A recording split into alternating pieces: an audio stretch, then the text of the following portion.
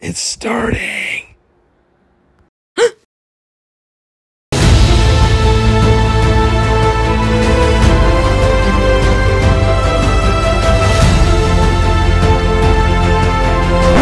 morning or good evening, whenever you're watching this. It's your boy NUNZZIII here, and it is 9 a.m. and we are going to the gym. I start the day off very ritual based.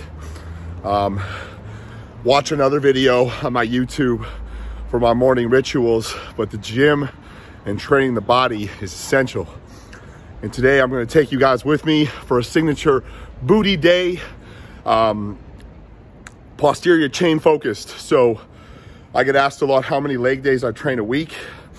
I do 2, but I break them up. So my first one is quad. It's anterior focused, where we focus more on squats and lunges.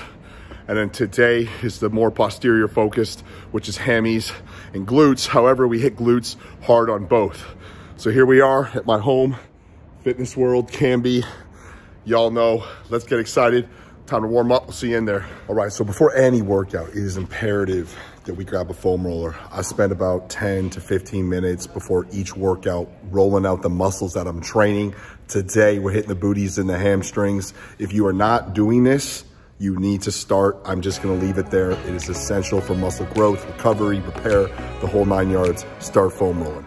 Make sure when foam rolling that you spend more time on the desired muscle or the muscle training.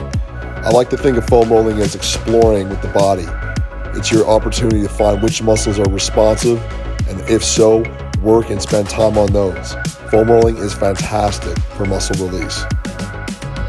All right, let's get this party started. Before every posterior chain day, booty day, I do about 50 to 100 repetitions on this guy right here. This is just a great way to warm up the whole posterior chain before we get into our first big lift. So check it out, because when you're hitting the booty on these, I'm not coming all the way up. When you come all the way up, you're hitting the lower back. So check this when you watch me when I do this. The glute hyperextension is a great piece for a warm up. I do 50 repetitions and really focus on engaging my glutes and my hamstrings to bring my body up. It's all about staying low and not extending into the lower back. As you can see, I'm staying low and not extending into the lower lumbar at all, and all tension is on the glute.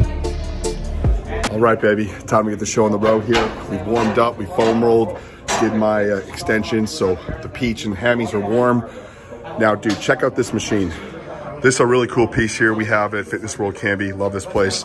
It's a Smith machine. However, as you can see, it's hooked up so it can move around. So it's not locked in like that one. That's locked in. This one can move. So we're gonna perform a lot of the big lifts. So we're gonna always start with a compound. So we're gonna start with our standard sumo deads to really hit the glute meats and the hammies. And then we're gonna follow suit with single leg deads. So check out these 2 movements. This is how I start every single posterior chain day. All right, buckle up, because this is a lot of fun. I love the standard RDL. It's one of my favorite exercises for the whole glute. Here I'm in the Smith machine. You can definitely use a barbell, but this Smith machine is fucking dope. Big fan of it. I have my feet shoulder width, and I'm really thinking about driving those knees out. The band really helps with that mind-muscle connection, and I'm driving through the glutes and hamstrings. Next, we're going into the single leg deadlift. It's the same motion, except now we have isolation. Bring the bar about mid-shin, hug the bar tight to the knee, and make sure you're driving up through the glute and the hamstring. This is probably the best exercise to build mass on your glutes. Trust me, I'm the booty king.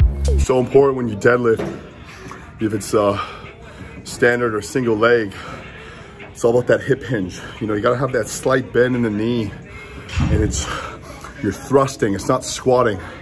It's about thrusting your hips forward, and you really engage the glutes and the hamstrings. And that's essentially what brings you up. That's why I like to start with the extension. It's because you're mimicking that same movement, especially when we put load on the bar. No matter what leg day I'm training, we always hit in the calves. And me personally, I've always been a fan of the seated calf raise.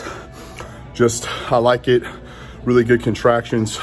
It's all about getting up on those tippy toes. You know, reach for the cookie jar. If you want calves, train them. It's that simple. Don't neglect them. I like to train calves at the beginning of my leg days compared to the end. It's the same as any other muscle. Heavy weight, high repetitions, get up on them tippy toes and really feel the contraction in the entire calf muscle. The seated is my personal favorite, but standing is another great option.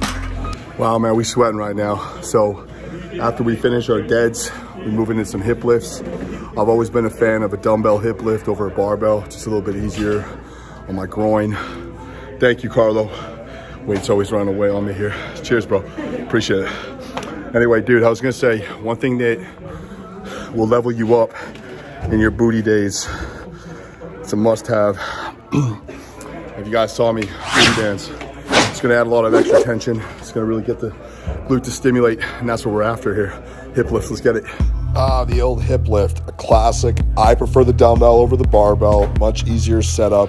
It just feels good, right, gentlemen? Anyway, it's all about, I like to take a wide sumo stance and I drive from the heel.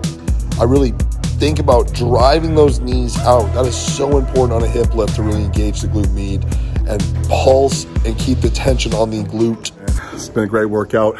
We're gonna enter the machine portion. And this is one thing that's dope about Fitness World is they actually have like a booty section. So check it out. We're gonna be hitting the abduction machine. I love this machine. And then we got the lying hamstring curl.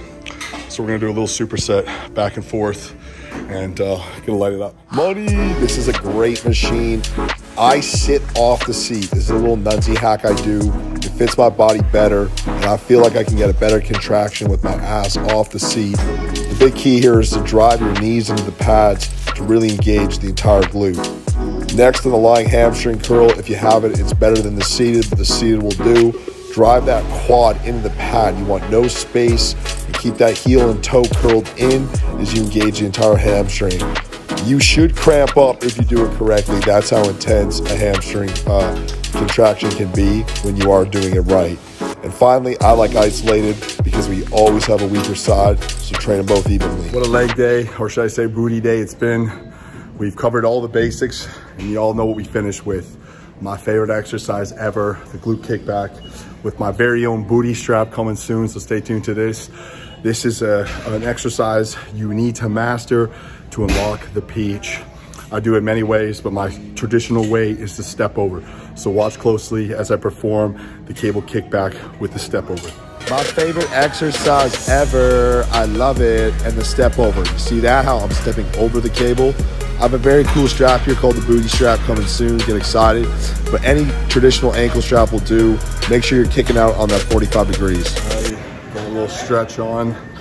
It's always important after you train that you static stretch. We start the day, like I said, with the foam rolling, and we end the day with the static stretches. It's the old pigeon pose for the glutes. But spend 5 minutes, man, 30 seconds of hold. Don't neglect it, it's important. Alrighty, there we go. Another booty day in the books.